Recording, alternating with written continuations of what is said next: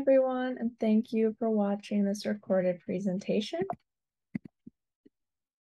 Before we get started, let me introduce myself. My name is Chase DuBois, and I'm a post-baccalaureate researcher.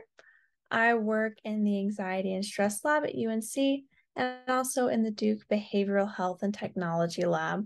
And I'm also a volunteer at a wonderful organization called Helping Give Away Psychological Science, or HGAPS for short. And it's focused on dissemination of high quality psychological research and resources in psychology. And I'm actually going to be helping give away some psychological science here today by sharing information about a really great and free assessment later on in the talk. So stay tuned for that. And I just want to share a quick content warning with you all. So I'm going to discuss some pretty heavy topics here today, and if that's not something that you're up for hearing about, please feel free to skip this video. I won't hold it against you, but if you'd like to stay, you're more than welcome to. All right, so what are we going to be talking about today? So this talk is going to be structured in two parts. First, I'll tell you all about a research project that I led that was focused on how different types of trauma relate to childhood PTSD symptoms. Then we're going to switch gears a little bit, and I'm going to share some information about a really great assessment that was used in that study and that you can begin using today, right here, after you watch this presentation if you choose to. And also, please feel free to scan this QR code if you'd like to receive a copy of the slides. And I'll also put this code up at the end of the presentation if you'd like to download them then. All right, so let's dive into the introduction. So childhood trauma and PTSD are surprisingly common. More than 2/3 of children report experiencing a traumatic event by the time they're 16 years old, and about 5 to 16% of those trauma-exposed children, adolescents, end up developing PTSD. Yet, trauma histories and symptoms are often not identified, and the cost of missing them is really high. So children often don't disclose that they've experienced a trauma independently, and most broadband assessments like the Child Behavior Checklist and others don't include PTSD assessment. Moreover, PTSD includes symptoms that are common to many other disorders, like changes in mood, avoidance, and arousal that are reminiscent of anxiety, and also cognitive symptoms that could disrupt attention and look like an attention disorder. And it's basically like you just ripped a bunch of pages out of the DSM, threw them in a blender, and made a little DSM smoothie. You got a lot going on that comes from a lot of different disorders, so it can be really hard to identify. And PTSD symptoms in children and adolescents can be pretty distressing and also have really long-lasting consequences. So this is something that you want to catch early on, and knowing which children have a higher risk can help you detect it and provide them with targeted treatments. Now, interpersonal traumas, which are traumas inflicted by another person, have been associated with greater post-traumatic stress symptoms than non-interpersonal traumas, which are caused by things like natural disasters or accidents. And the current research project will be focusing on interpersonal traumas. And while there's a clear difference in PTSD severity between interpersonal versus non-interpersonal traumas, are there differences in severity between different types of interpersonal traumas? So likely, yes, but these differences are not as clear-cut. So our project focused on 3 main types of interpersonal traumas: sexual abuse, physical abuse, and neglect. And overall, it's not very clear whether any of these trauma types differentially confer increased risk of PTSD symptoms, especially when looking at studies of youth. And while there's been some evidence to suggest that they do, findings have been pretty mixed across studies. So out of these 3, sexual abuse seems to have a more consistent link to PTSD symptom severity than physical abuse or neglect. And then another trauma history that's worth examining is polyvictimization, which just describes having a history of multiple different types of traumas. So, for example, having a history of sexual abuse and neglect. And in adolescents and adults, polyvictimization has been consistently associated with especially severe PTSD symptoms compared to experiencing a single trauma type. But further exploration is needed to see if this extends to younger children. So based on all of this, for the current study, we wanted to clarify the relationships between different types of interpersonal traumas and PTSD symptom severity. And although the findings in the literature were pretty mixed, we did have a few hypotheses based on what we found. So first, we hypothesized that all of the trauma types would predict increased PTSD symptom severity. Second, that sexual abuse in particular would predict greater severity than physical abuse or neglect. And then finally, that polyvictimization would predict the greatest symptom severity. And we also wanted to look at re-experiencing, avoidance, and arousal PTSD symptom clusters to see if any of these were predicted by certain traumas. There was very little prior research on this, so we opted to examine them in an exploratory manner. All right, so let's get into what we did for the analyses. So these were secondary analyses of data collected from a sample of outpatient youth aged 8 to 18.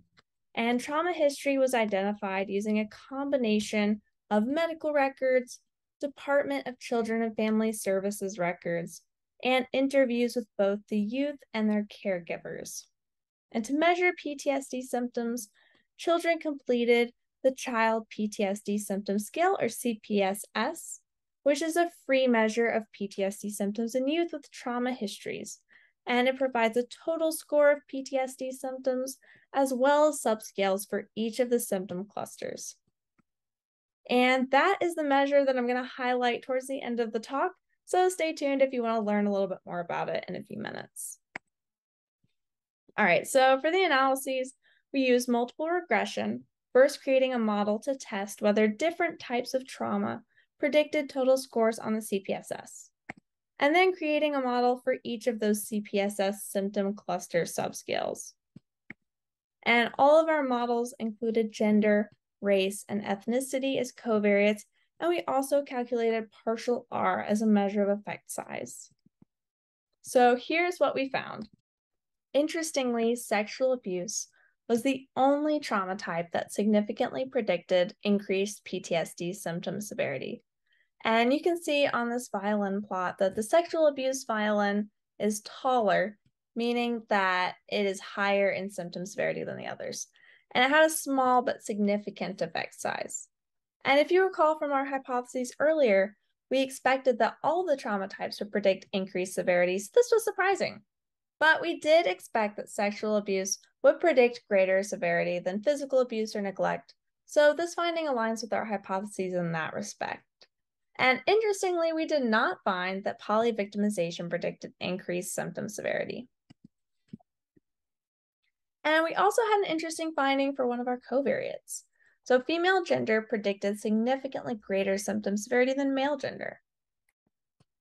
And then finally, our exploratory analyses revealed that only sexual abuse predicted higher scores on all three of those symptom cluster subscales, and female gender predicted re-experiencing and arousal symptom clusters. No other trauma types predicted any clusters, so these results make sense in light of our previous findings. All right, so what are some key takeaways from these findings? So our findings indicate that female youth and youth with histories of sexual abuse may be particularly susceptible to PTSD symptoms. And overall, I think these findings ultimately point the importance of accessible assessments so that we can more easily detect these symptoms in at-risk individuals. Screening for trauma and PTSD symptoms can help identify who may be in need of more trauma-focused treatments, thus improving treatment outcomes, which is ultimately the goal for clinicians. And children and adolescents who are female or who have experienced sexual abuse should really be on our radars for PTSD screening. So some limitations include that this was a secondary analysis of data, so data collection was not tailored to these specific analyses. And in particular, these data were collected before the release of the DSM-5. And the DSM-5 introduced many changes to the PTSD diagnostic criteria, and since then, a newer version of the CPSS was released that aligns with the DSM-5. So, for example, the DSM-5 updated their symptom cluster categories a bit, so the original CPSS used here doesn't align with the most up-to-date categorization. Also, multiple studies have consistently linked emotional abuse to PTSD symptoms, but we didn't have any data on emotional abuse for these analyses, and thus we couldn't compare it to the other trauma types we looked at here. In addition, gender was reported using a binary categorization of male or female, and it's possible that some youth in our sample didn't identify with these options. And then finally, the models only explained small proportions of the variance, so factors other than those examined here are likely contributing significantly to PTSD symptom severity. And as far as future directions go, further research should aim to discover the other variables that are contributing to the variance in these symptoms, identify the mechanisms that mediate the effects of sexual abuse and gender on symptoms, and also try to replicate these analyses using the updated CPSS-5. So speaking of the CPSS-5, let's switch gears a little bit so I can tell you about it and how you can access it. So the CPSS was created by Dr. Edna Foa in 2013, and it assesses PTSD symptoms in youth 8 to 18 years old with a history of trauma. It has 27 items and measures symptoms over the past month. And they're both self-report and semi-structured interview versions of the CPSS-5. And I'm going to focus on the self-report version today because that one can be accessed right away, while the interview version must be requested from the author. And the self-report only takes about 5 to 10 minutes. So it's really quick for the child to complete, which makes it a fast and easy tool to administer. And importantly, the CPSS-5 is a psychometrically sound assessment. And finally, it's completely free to use, making an easy tool to incorporate into your assessment tool belt. So the measure begins with an optional trauma screen portion, and this includes a number of common traumas and then asks the child to record their most bothersome trauma. Then come the PTSD severity items. These items can be summed to produce a total score ranging from 0 to 80. And a score of 31 or higher indicates a probable PTSD diagnosis. And the PTSD symptom items make up subscales for each of the updated DSM-5 symptom clusters. And those are intrusion, avoidance, changes in cognition and mood, and arousal and reactivity. And the CPSS-5 concludes with 7 impairment questions, and these include several important domains in a child's life, like their social relationships, responsibilities, and general happiness. So tying things back to the research presented earlier, our analyses really demonstrate how the CPSS can be a clinically nuanced tool for PTSD assessment. They show that the CPSS is sensitive to different levels of symptom severity across different trauma types and demographic characteristics, including the groups we found to have a heightened risk, which were youth with sexual abuse histories or with female gender identity. And again, there's a pretty high cost in missing these symptoms, and they're really easy to miss. So having this free and quick assessment in your tool belt can help with early identification of these symptoms and help avoid the plot twist of recognizing these symptoms later on during treatment, which allows you to promptly address them and include them in your treatment plan from the start.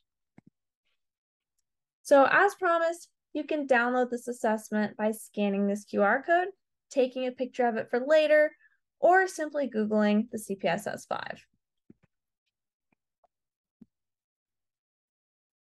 So I just want to thank you so much for watching this talk, and please don't hesitate to connect with me or email me with any questions you have. Thanks so much.